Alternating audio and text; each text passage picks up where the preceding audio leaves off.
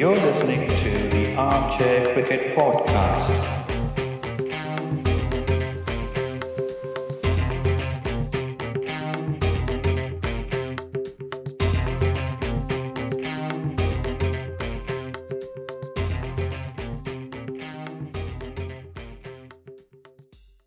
Hello, everyone. Welcome to another episode of the Armchair Cricket Podcast, a podcast focusing on Test cricket by armchair critics of the game. As always, we would like to thank all our listeners for supporting us by listening to our podcast and also for providing their feedback all along. As you know, we have been doing regular World Cup Digest episodes for the past few weeks. Now, all that remains to be talked about is the finals that was played between England and New Zealand at Lord's. This was an epic contest to be remembered for ages. So let me invite my co-host Ajit so that we can dig right into it. Hello Ajit, how's it going? Hi, Giri. As you know, I'm also on a holiday, and so are you. So, Yeah. well, it has been a long time between episodes, at least with both of us talking. And I think now it's time we get into the heartbreak. I would call it the heartbreak as far as Kiwis are concerned. And I don't want to sound too glum because England did win the World Cup. That's not a problem. But okay, before you go into the final points of the game, shall we quickly take a look at the scores? Mm-hmm.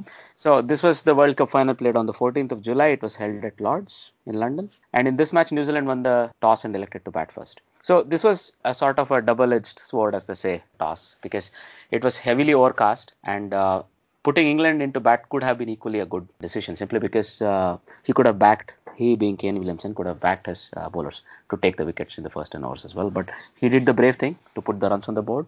So they decided to bat first. Having done that, Martin Guptill showed some signs of really coming to life. He made a 19 runs of just 18 ball and would have quickly decimated the England bowling attack, but Vokes got him LBW. But what Guptill did wrong was the ball was hitting the middle of the middle stump, but he also took a review, as thereby the review was lost, and later it came back to bite them. So Henry Nicholls made a very industrious 55 of 77 balls, kept the innings going, and made sure he built partnerships first with Kane Williamson, who made 30. Ross Taylor, who made 15, and whose LBW was actually very contentious, but Ross Taylor had no choice. So it looked like in the end, if Guptill had not used up the review, maybe Ross Taylor could have used it and maybe they would have put up a better score, but we don't know. These are all ifs and buts that we know about cricket, right? He made 15, Ross Taylor. Tom Latham kept the rest of the middle and the lower order together, making a very industrious 47 again of just 56 balls. Jimmy Neesham contributed with 19. Colin de Grandhomme did not look comfortable, but he hung around to make 16. And all in all, New Zealand tallied 241 for 8. So this was a very good bowling effort by the English team, because it could have been far lesser than this, but given the pressure that they were under, they never let New Zealand escape and build any sort of a momentum.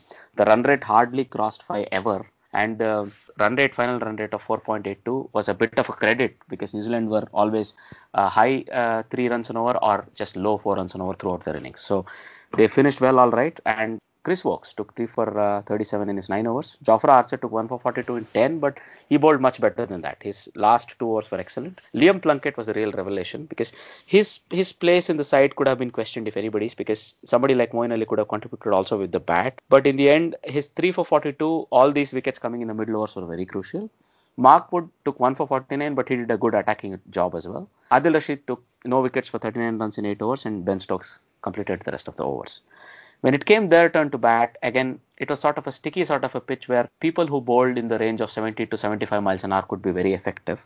And that's what exactly happened, because Jason Roy struggled and he was caught off Henry's bowling by Latham. He made just 17. Johnny Bairstow looked to ride out the tough periods. He even had a bit of fortune as well by, many of his French cuts, so to say, missing the leg stump. But finally, his luck ran out and he was dismissed the same way to Ferguson for 36. Joe Root had a very uncharacteristic innings where he made a very slow 7 of 30 balls, and he was out in a very uncharacteristic fashion as well. And then Owen Morgan made 9, and again he was frustrated into giving his wicket away. Ben Stokes played the innings of the game without a doubt. He made an unbeaten 84 of 98 balls and took England to a tie. Josh Butler kept him company, and these two were the real, the engine room really came to the core. The partnership that these both put together really brought England back into the game. Josh Butler was going at run a ball, and if Josh Butler had lasted another 5 hours, the match would have been finished. So a lot of credit here again to the New Zealand bowlers who came back into the game through Lockie Ferguson, who not only dismissed Butler but also dismissed Vokes cheaply, and later Neesham took out Plunkett and Archer, and then bunch of helter-skelter runouts made sure that the match was going to end in a tie. So we'll go into the final points of what happened in the last overs later, I'm sure. So if you look at the bowling of New Zealand, Trent bowled was a bit unlucky, but also I think he bowled a bit brainlessly, if I may say a bit bluntly, towards the end of the innings. 67 runs in 10 overs. Matt Henry was excellent, and his 1 for 40 in 10 overs really does not reflect how well he bowled. The surprise package was Colin de Grandhomme, who bowls at the right speed on that pitch and the right length and really stodgy sort of length, and basically he took 1 for 25 of 10 overs and really dried up the runs in the middle overs for England. Lockie Ferguson was very attacking. He took 3 for 50 of 10. Jimmy Neesham also did a very good job towards the end of the innings, and he took 3 for 43 of 7. And Santner had just 3 overs. That was a bit of a surprising point as well. So we'll get into all of these. Now, if you were to go back, Ben Stokes was rightly awarded the man of the match, and Kane Williamson was voted the player of the series. Even though there have been a couple of other players, maybe they may have scored more number of runs or taken wickets along with him. For example, Shakib Al Hasan or Dave Warner, or all of these people.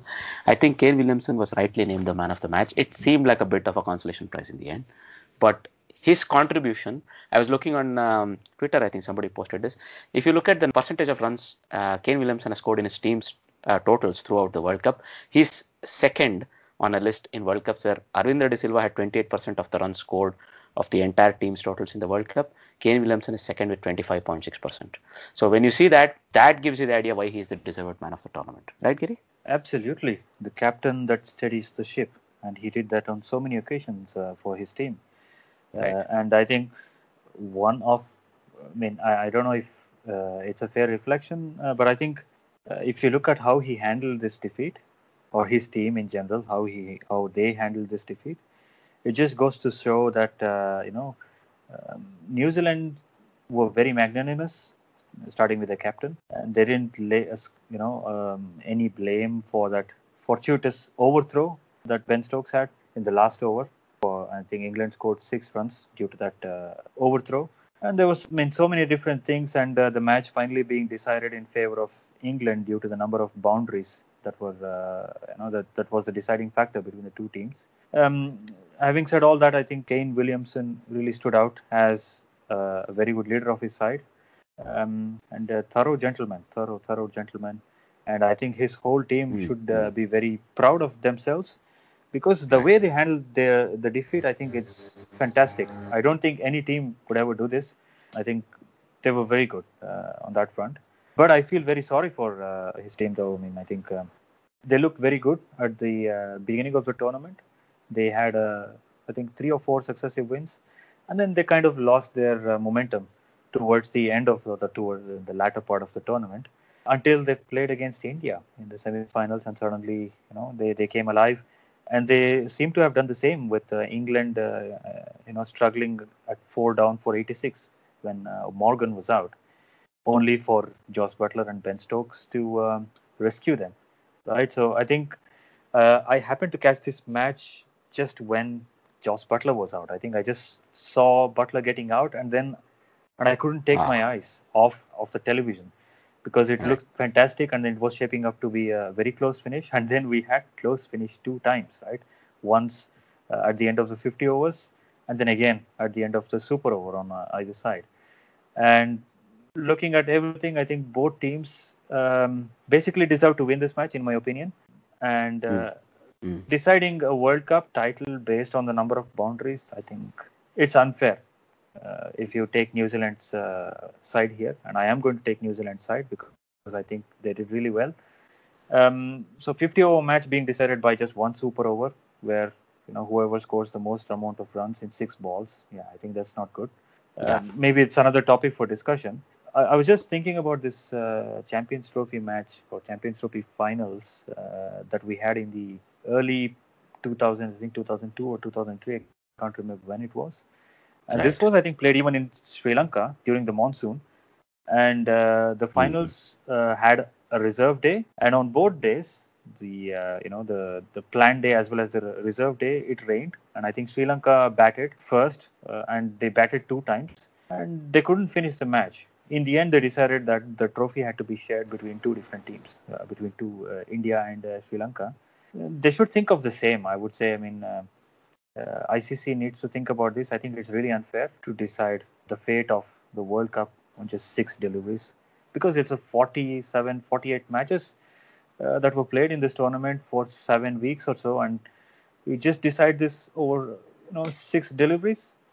You know, on a similar note, I think I'm also not a big fan of penalties in football.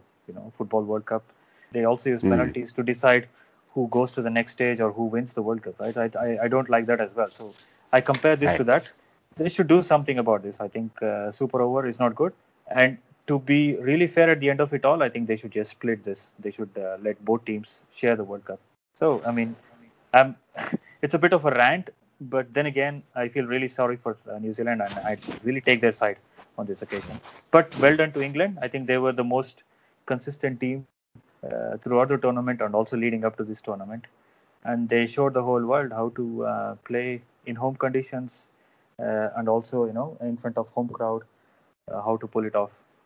Although I have to say it's a bit fortuitous towards the end. Well, if you look on this, first of all, Gary Stead, the head coach of New Zealand, actually suggested the same thing. Maybe the trophy should have been tied, given that there were two instances of tied, contests on that day. First during the 50-over result, and then the super over result, right?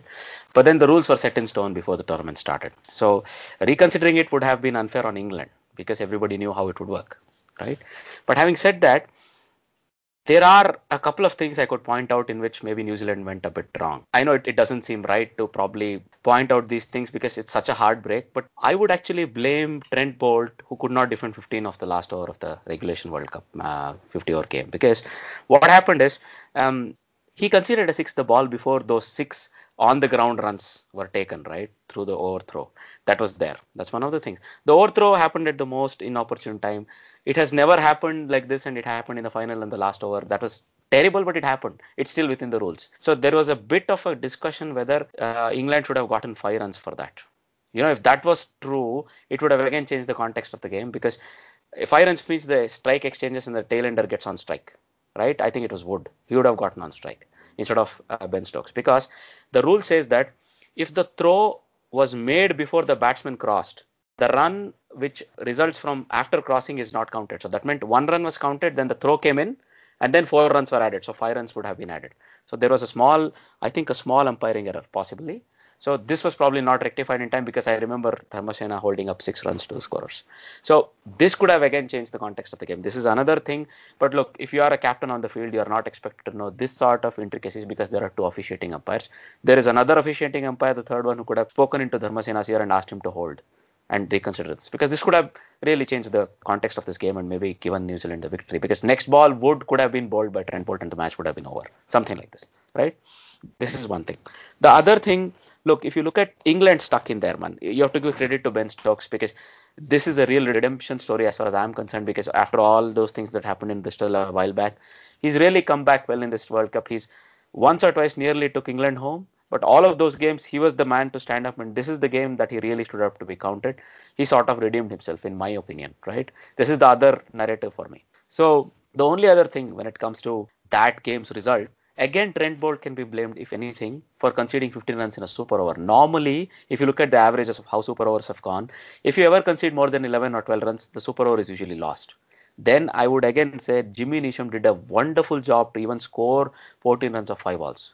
And what happened in the last ball happened, and only 1 run was able to be scored by Guptill. That was very unfortunate. But look, twice they came back from the dead, where they had a choice, they could have buried it. A slightly better over by Trent Bolt in either of those cases could have finished the game for them. So that's, if anything, I can find that. Otherwise, kudos for England, because they kept hanging in there. They never gave up, and that's the never say die attitude of the England team that came through. That's why they are the deserved champions for me, and that's why I would not take this trophy away from them. That's the only reason why they probably deserve to hold that trophy. Well, if you look at this game just as a game, forget that it's actually the final of a cricket World Cup, the most pressure situation any cricketer can ever be in, possibly. Still, is this the greatest ODI you've ever seen or probably witnessed? I'm not sure actually. I still like that 438 match between Right. South Right. Africa and Australia. I still like that over this. I have to say, it still not has sunk in for me in this World Cup final. But I think over a period of time, I'm going to say Hmm. that it's still that Newlands match between Right. South Africa and Australia, where I think that was a hell of a game. We'll probably Right. never have one of those for another 20, 30 years. Yeah. It was Yeah. two top teams performing at the highest level. Unfortunately, a sad day for the bowlers, but I still like that over this. What about you? I would give that game as the third best game of ODI I've Mm-hmm. ever witnessed or heard of. First game is this one, two ties on the same day.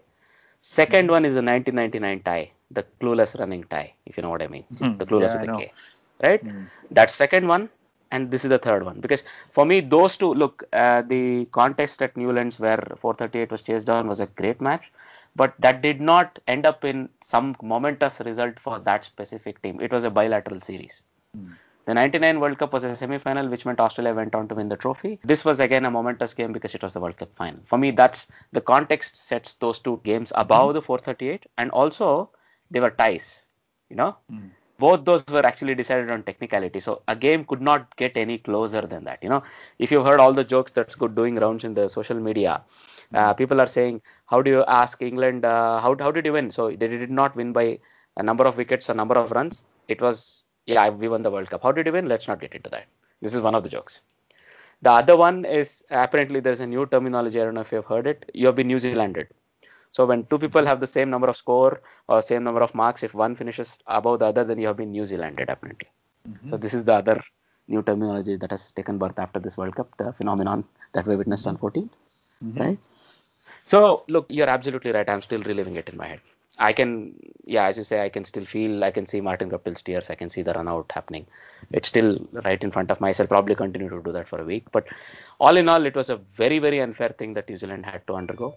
And if anything, the magnanimity was even more painful because if Williamson had come out to the press conference and ranted a little, that would have shown the rest of us who are less human than him that he's also human. It's Mm. not right that somebody so good, so exemplary a human being actually deserves to lose the final. It's unfortunate. Mm. It happened, right? Yeah. Even Federer has shown his emotions, right? Even Oh, Federer. yes, Yeah. yes, yes, And yes. unfortunately, I'm also a Federer fan, and he lost also on the same day. Not a happy day. It's the same for me. And I think, but that was probably the greatest sporting day for me in the last decade. I wouldn't go any further beyond that because I'll have to look back at much of the other sporting days I've witnessed where multiple things have happened at the same day. But this Mm. might be the best sporting day in the last decade for me personally, right? How about you? I kind of agree with you. I kind of agree with you on that because, yeah, I can't think of anything better. Wimbledon, I think that was one of the longest finals, hard-fought finals, and Federer had a match point. He could have won it, but he still lost it, right? So he was so near yet so far, and the same with New Zealand. So, it's a yeah. I think it's a day to remember. Even though the team or the person who should have won, could have won it, but did not. But I think it was a great contest between two adversaries. Wonderful. Indeed, indeed. Well, we have to reluctantly move on a little to see if we Hmm. can look at some of the other things, some of the things that are coming out of the World Cup, so to say. Let's first look at the news that is surrounding the Indian team, right? So, first of all, is it true there may be a rift in the Indian dressing room between Rohit Sharma and Virat, Giri? I don't read too much into that, to be honest, because what I read there was the Indian team were supposed to travel on Sunday together, but Rohit Sharma left a couple of days earlier with his family, with his wife and his little daughter. If I'm not wrong, I think he had left on Friday. And some media outlets have been suggesting that there was a kind of a disagreement over what happened in the semi-finals against New Zealand, especially over the number 4 position, especially over Ah, Dhoni's batting position.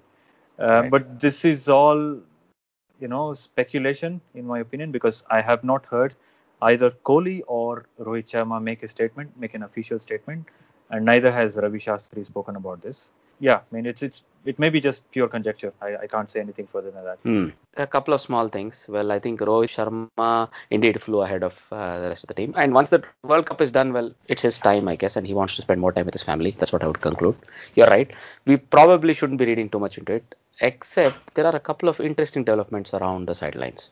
Hmm. One, a functionary, in air quotes, of BCCI was contacted about it, who wanted to remain nameless, of course.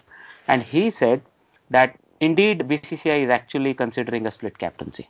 This is not something official from BCCI, and look, BCCI will not put out these things lightly. So if ever such a news will come, it will come with a decision saying we have decided to split captaincy. Mr. A will captain this formats, Mr. B will captain those formats, Rohit and Virat in this case. Mm-hmm. But I would say we'll just have to wait and watch, because look, for me tactically, Rohit is a better skipper than Virat. Virat is the more emotional, more driven of the two, without a doubt. But as a skipper in shorter formats of the game, probably Rohit outranks Virat. Virat is no doubt the best batsman of the team, and probably except for Virat, Rohit is the next best, of course, right? So for me, maybe splitting the captaincy is not such a bad thing. This is a personal opinion. Do you think that could still work that way?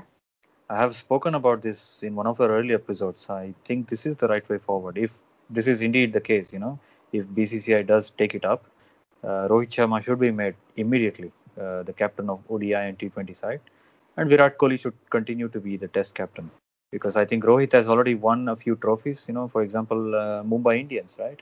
He's been winning a lot of trophies for them in IPL.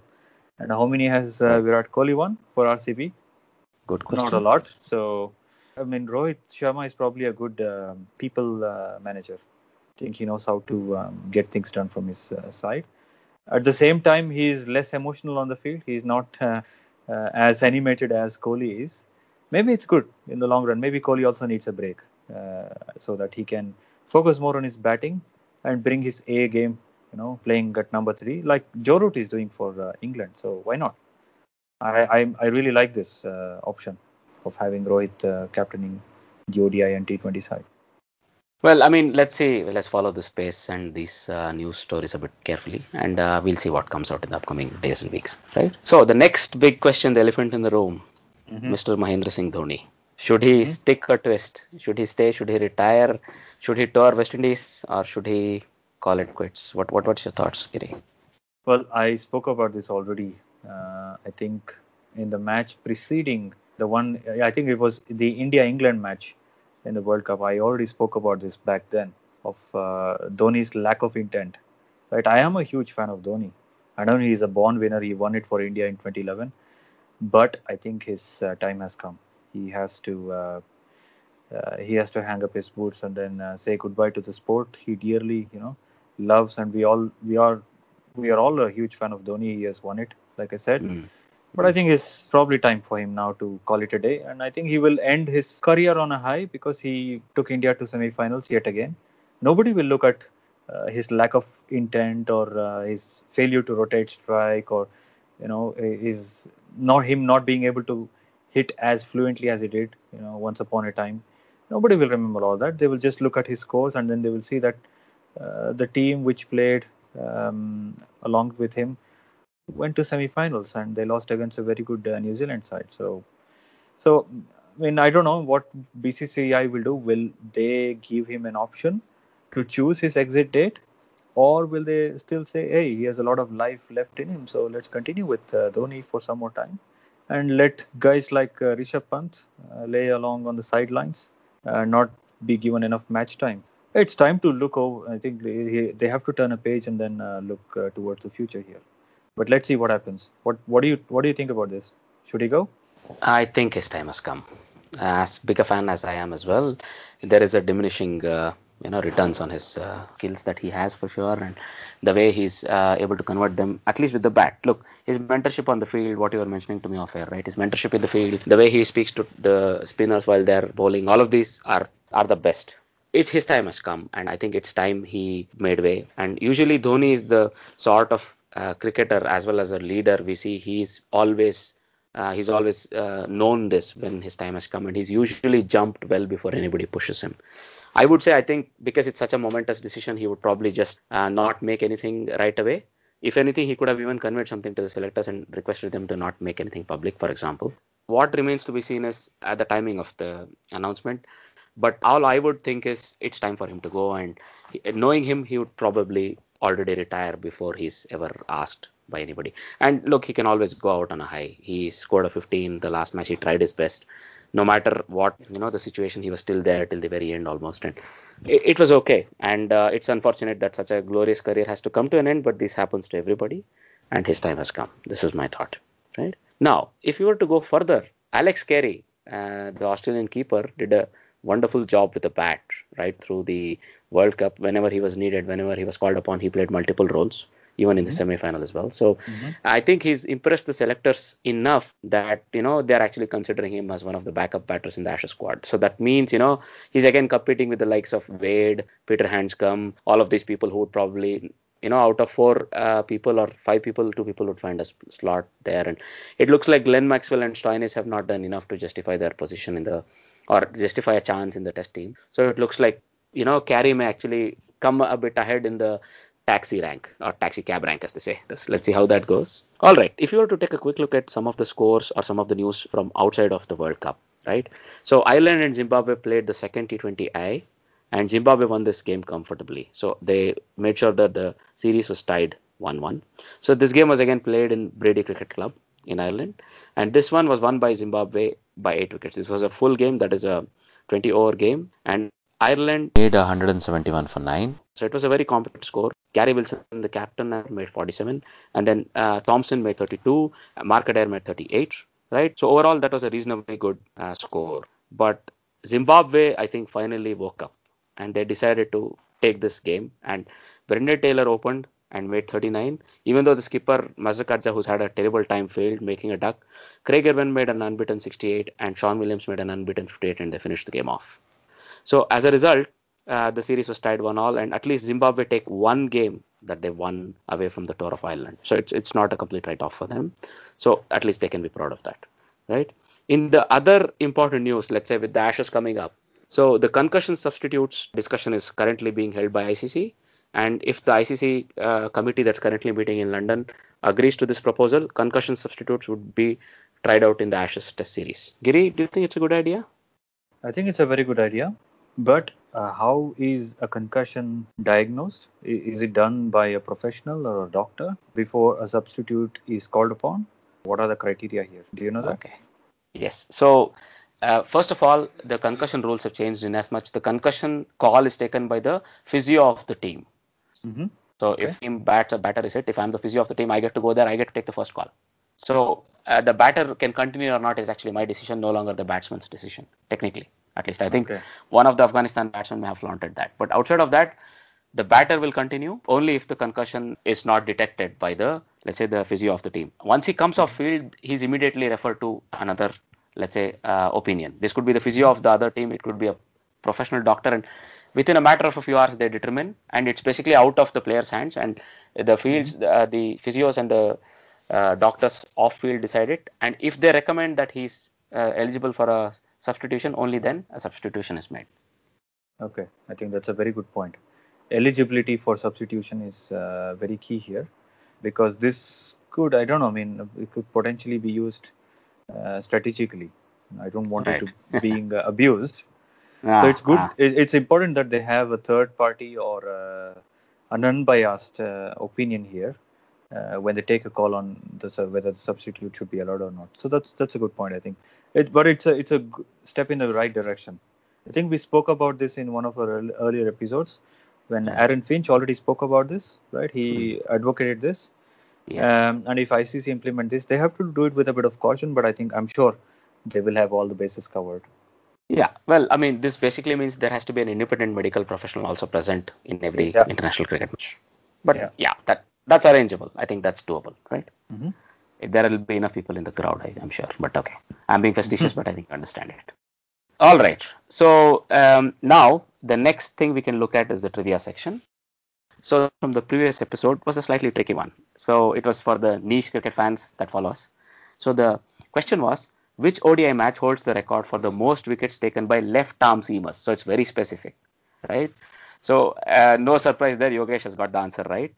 This was basically the match number 43 of the ongoing World Cup, or the just concluded World Cup between Pakistan and Bangladesh, where 13 wickets were taken. So there were 2 5-4s. Shaheen Shah Afridi took a 5-4 and Mustafizur Rahman took a 5-4, and outside of that, Wahab Riaz also took some wickets. So there were 13 wickets taken. This was actually pointed out by Andy Zaltzman in the Unbelievable Ashes podcast, one of his latest episodes, and we got the idea from there.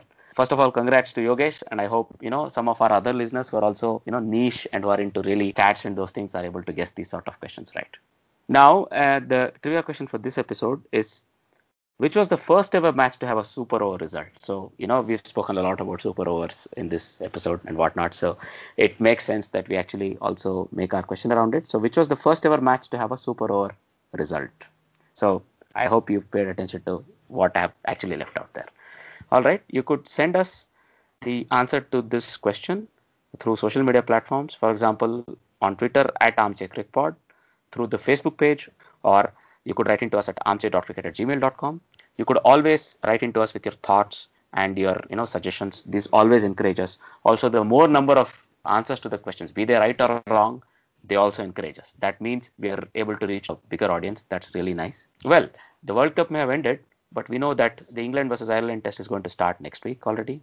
We also have a few guests lined up, so we are also probably going to have some interesting discussions about how the World Cup final ended and so on. So I hope you guys are tuned in and you listen to our upcoming episodes as well. Having said all that, it's a goodbye from me. And it's a goodbye from him. Bye bye.